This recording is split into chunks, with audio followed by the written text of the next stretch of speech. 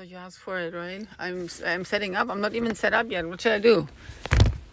Yeah, and as I set up, I think and I thought, oh my God, yeah, I feel like, man, I would give him a jacket.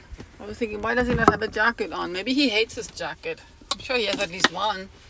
And that I get. Maybe he just doesn't like his jacket and he loathes it. And if I was thinking about some nice little black jacket with like lots of fur, like similar to the H&M I used to have. I liked a lot. I liked that a lot. It was a male jacket, I think. Then again, I don't think it's a good jacket for me as a woman at all. All this dumb compromising. Mr. I am so poor. I'm setting up the table. I'm setting up the little blankie. I just put up, getting the flucci, my bookie. And what do you want me to talk about? All this noise. Oh yeah, setting up my table. Putting up the thing for the phone, which I'm not sure what you want me to do. Listening. No, I'm not talking about that. I don't want to filter my ambiance with horrible things. Thank you very much. Here you go. Putting it up. So I know this is a super adventurous project, that piece, because there's actually really no point for me to play this piece from, the one we're playing with today, unless of course I play it perfect and I play it fast. And perfect only means to stay in the key signature, and that's not such of a big of a deal. And I'm not really sure at all, because since I said one thing and then I said another, and I had so many different notes, and not just because in a key signature there appears one sharp or one flat or two of them doesn't mean that it's actually a key signature. Especially when you do like semitones, like you have C, C sharp and D, or is it C, D flat and D, and then we have also A, G flat and G. And what does it mean? What does it even mean? That means anything. You don't know anything when that happens. What's going on there? Because it doesn't really indicate anything. And then I had one with an F sharp, so I said, well, that's easy. That's our first one. That's maybe G. Maybe that's what it is. And then I played the scale up and down to get a feel for it, and I ended up in D always. But D has two sharps, right? No, then I sit back and then I thought about it. Like, remember I told you yesterday, or was it the night before yesterday, the night before Christmas? Thinking in my head now, I usually I would just look it up, but now I told you I wanted to learn the whole thing. So I cannot just look it up, because that's my standard. My standard is to figure it out. So I got there real quick, but I can also not get there real quick, and then I'm still setting up. What does it mean is that I have to just start zero up, and that's a good thing. It's actually a good thing because it will stay there forever. So I start with C and then count 5 down, right? So the first is G, but I remember that now because I made that visual image in my head. And on the scale of fifths, on the scale of the, what is it again? The scale of fifths.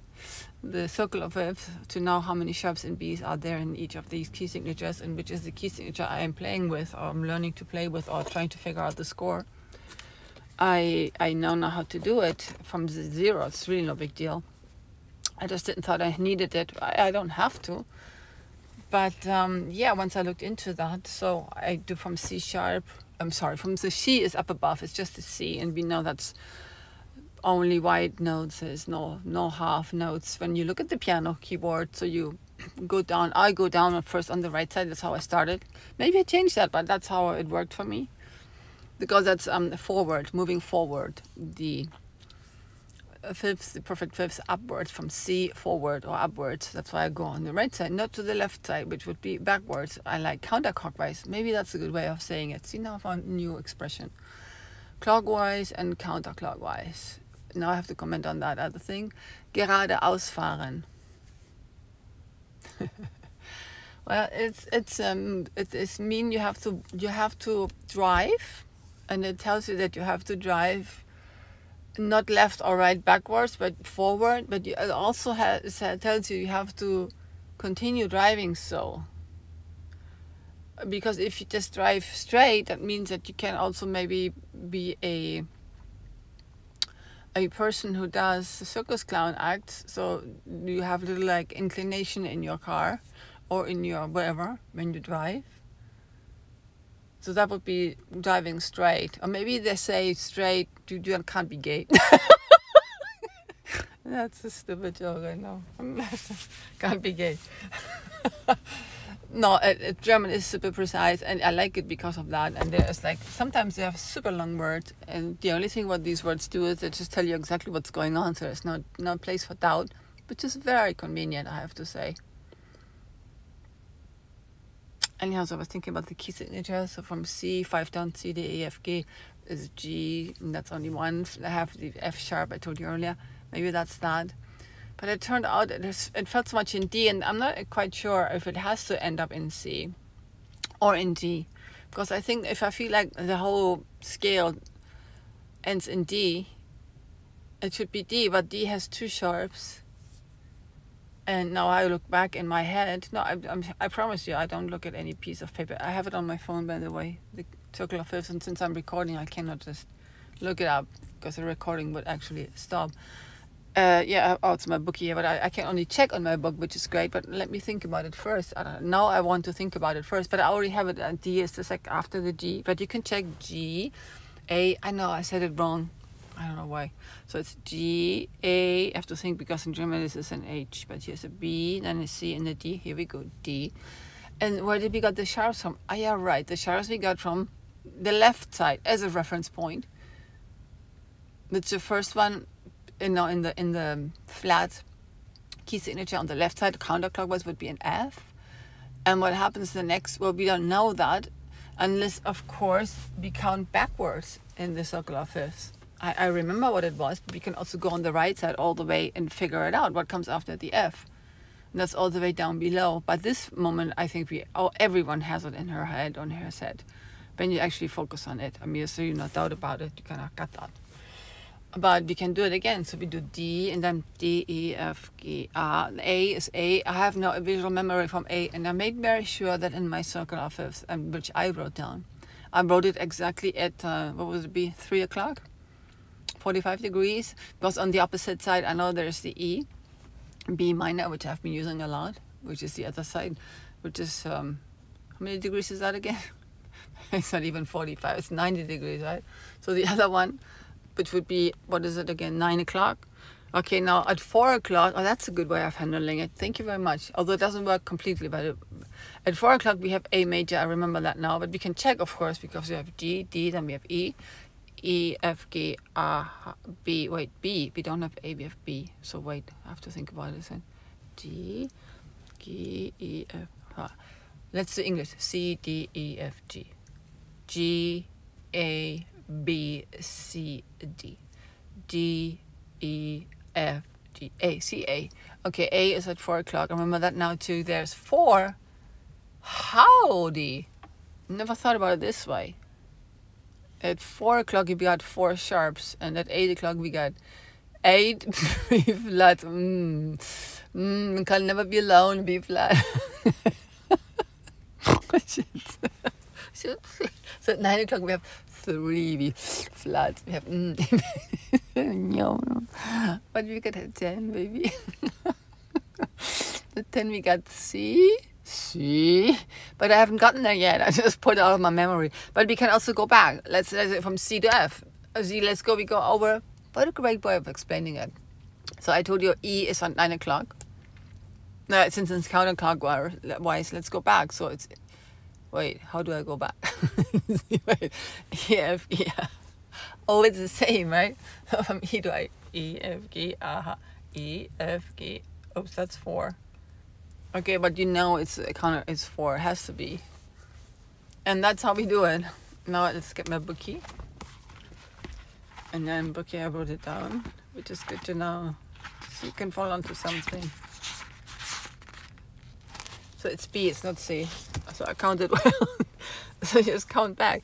E, F, G, E, F, G, yeah, you go back. If you know it's 3 o'clock, if you know 9 o'clock, you've got E and you forgot about your 10 o'clock, you just count from, count backwards from 9 to 10. Think that was probably Joe telling me right now in the field.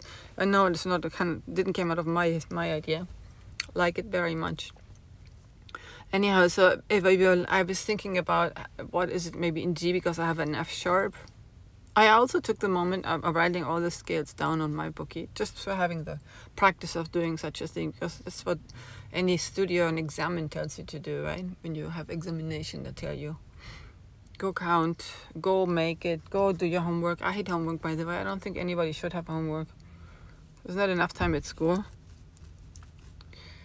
Man, what a slavery for poor students. And that's, yeah, it's more things. I'm going to write about that. It's like, I feel I have to throw up on student loans. What the fuck? I come from Germany. It doesn't cost anything. Yeah, maybe a little bit. Yeah, maybe like 10 cents a year, right? It's totally outrageous. So what about D major? We got here C sharp, but I don't have C sharp. Wait, actually we did play it with C, but I don't know. I use a lot of C and D, no C sharp there, so it couldn't be D major. Maybe it's in sub all and just C major. I don't even know if it changes. So I'm gonna change my car somewhere now because I want to have a little bit of shade. No, I left the kitty food drying because it gets so humid. She hates humid. It's like, oh, she's a princess kitty. She doesn't want such food humid. Oh, who can blame her for that, right? If I leave it out there for drying, usually I want to do it on charging day. Then it dries and she likes it again. So it's completely useless to do that piece unless, of course, I have the background music, and I cannot have the background music on if I don't play the piece quick and fast, meaning on tempo or a tempo. That would make no sense at all whatsoever. So I had been writing down the score in sections because it was just too hard to get there, and because, as I said, it's not just one melody. There's melodies and then there's other things like themes and movements and motives and however you call that jazz. Repeated or not, so I probably overwrote. I should start over again fresh and make it all clear, but I have an indication now to start working with it. And like I said yesterday, I bubbled it a little bit with my flute, and that felt already I can almost improvise over it, and that's so cool. But I'm really not sure if I can show you anything of this, since how am I gonna do that? Listen to the music and play the flute and have some other device recording it. Oh yeah, I saw this keyboard I saw this keyboard. Not that I need 88 keys, but I was so enticed. I felt so good just thinking about buying a keyboard. It was also cheap, but I don't trust that website. I don't trust it, give my number to anybody. And I thought, oh, cool, maybe I can start playing, practicing, actually learning really, really good the piano. I would not mind at all. I would not mind at all. And if you want to do that piano thing, and actually, even if you do classical, you don't need 88 keys or 96 keys. You really don't. I don't think so. It takes quite a while to get even to, to more than the 2 or let's say 3 octaves in your hands. A little bit on the left and then a little bit on the right. Well, okay, maybe not that little, but in order to get there, I think usually people have to practice at least like 2 years, 2.5 to 3 years to even need more than just a small keyboard. So what fits on my desk, for example, or in any car, which I don't know, which is like as long as the flute and a little bit longer and the hand more. But even the size of my flute a little bit, that would be enough keyboard for starting learning the piano. The C flute. And I can maybe take the phone and measure it, but like the size of my window, the width of a car window, you don't need more, really. Going up and down, unless you want to do boogie woogie, which is like nothing, and just play around. But what's the point if you don't have a party? Why would you even do that? Like boogie woogie, and but you play like all the keys, but only for a moment. No, you don't. See, what you need to have the stress and piano to have your body recognizing the melodies and the bass, the key, el basso ostinato. Your body has to capture what the key signatures are, the songs you learn, and on the left side, the bass, which is sometimes it starts only with octave back and forth, ding dong, as the bass for the melody. So but in piano you can't really think about it because you, not like in flute, right? I can still think about it, although I should not. That's why I prefer to just play with no score, written music, just by ear. Because that's what ends come down to. You can't do that in the piano because, of course, you have more than one melody and you have many fingers and you play with 2 hands. That means you can't really memorize it in your brain. You have to memorize it in your body, and that means you have to pay very close attention in the beginning, do very slowly, and slowly go a tiny bit longer, and have enough time, hours in the day to practice it, so it becomes your memory. That's why pianists, they don't look at scores when they play piano. I mean, they may look at scores, but they don't look at scores to grab. No musician looks at any score to read the notes. The only thing we ever do when we do that in performance, which of course never is soloist, never is a singer, never, can't do that, is only to remember when you have an orchestra, maybe the entrance, like when other instruments play, you can follow the score when they are, you can get your turn, or also annotations sometimes, when you have lots and lots of pieces in short amount of time, like the choir.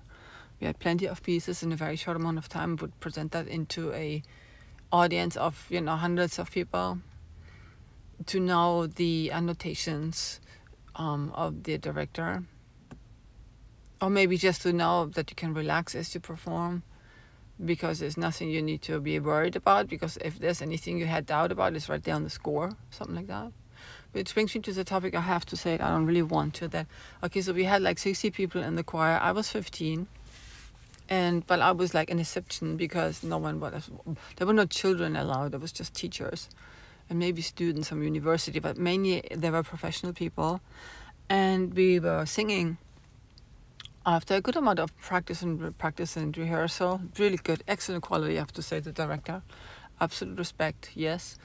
Absolute respect, total respect, every single one. And there were modern pieces and old pieces. So when we went to these halls, which are like 3 of the largest concert halls in Hamburg, there are lots of audience. I mean, it was always packed, always, to the extent we had to actually add more days.